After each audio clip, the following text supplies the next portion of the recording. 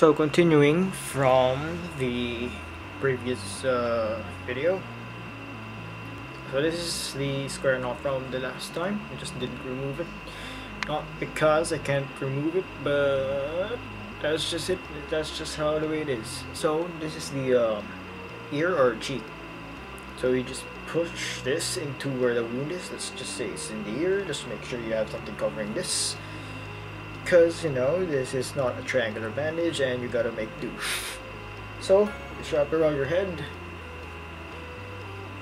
Oh, this is self-bandaging, by the way, because you know I'm an idiot. Just you know, just make it tight.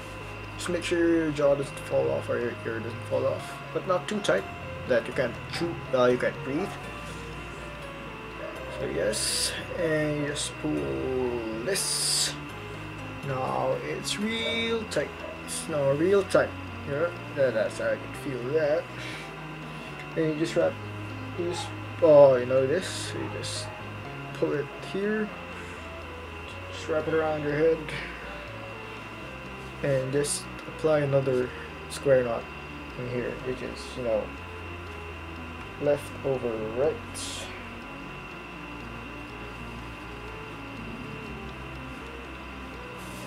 And then right up, and then right over left.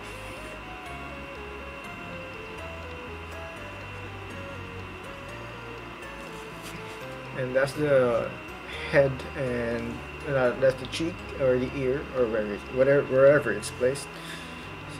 It's gonna be real tight. It's a good fit, and you have something in here like this.